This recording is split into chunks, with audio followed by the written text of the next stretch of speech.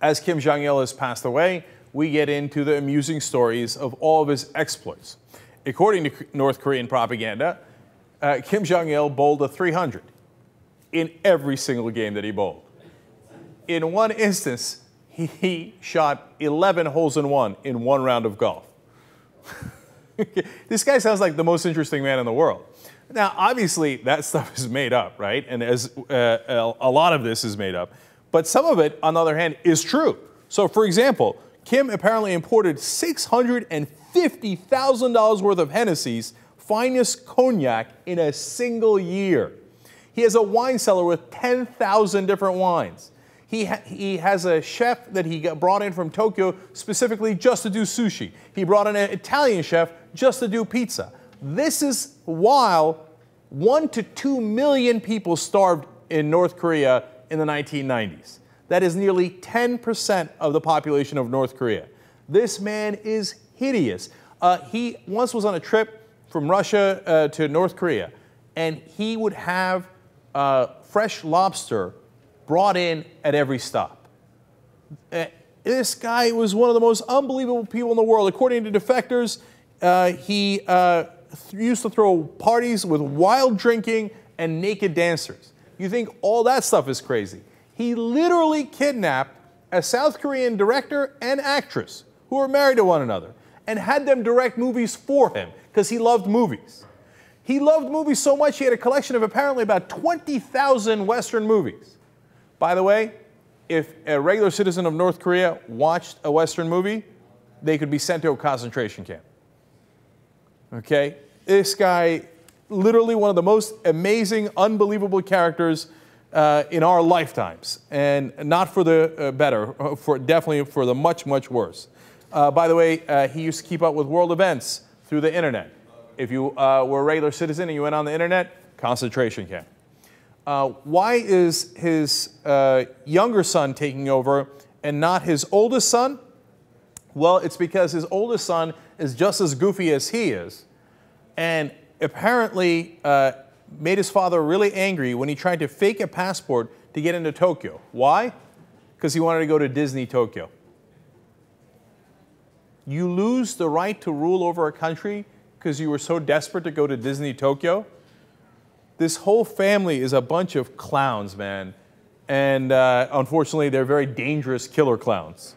According to legend, Kim Jong-il was born in a mountain that is considered holy by the Koreans, under a double rainbow.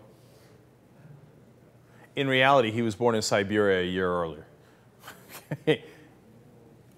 Unreal character, unreal.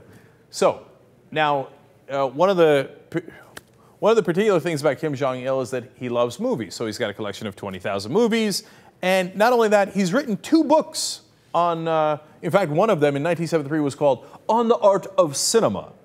And he also wrote the book Cinema and Directing. Whether he actually wrote it is a different question. But I was intensely amused by some of the quotes in it. And remember, he kidnapped a South Korean director and actress to make him movies all along. And by the way, 8 years in, they convinced him that they were on his side and they wanted to help him make movies. So he sent them to a European festival where they immediately defected and went back to their home country. Okay, he's such an idiot. All right, so here is what a director should do according to Kim Jong-il. The director is the commander of the creative group. He should have the overall responsibility for artistic creation, production organization, and ideological education. Yeah, that's what movies are for. Ideological education. Well, you know, the funny thing is, Fox News would probably agree with me. They're like, this is just, the Happy Feet and the Muppets and all this ideological education. Now, also, the director is kind of like a commander, you know. He's got to relate everything to killing. Just as victory in battle depends on leadership ability of the commander, so the fate of the film depends on the director's art of guidance and number of people he murders. He didn't write that, but one wonders. Now, he also says the basic duty of the creative group is to make revolutionary films of high ideological and artistic value, which make an effective contribution to arming people fully with the party's monolithic ideology. Once again, kind of missing the point of movies. You know, Jimmy Carter brought him Gone with the Wind and also Godfather.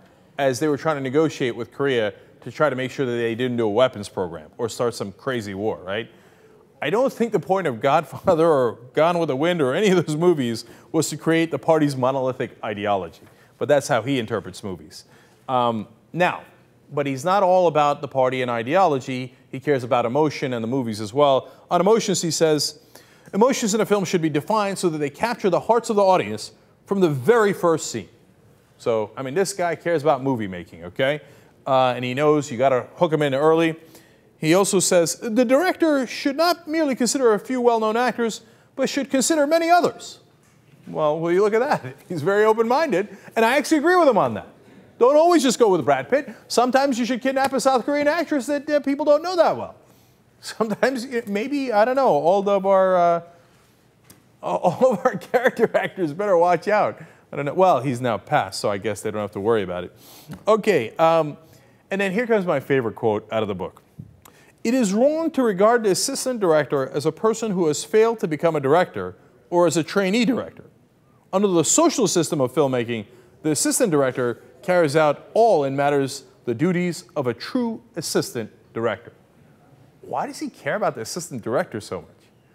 My guess is that the South Korean director showed him how to make movies on which he served as the assistant director. So he's like, no. That is not a failed director. In a socialist system, the assistant director is the one that totally kicks ass and bowls 300 every time and is born under a double rainbow. God, it's great.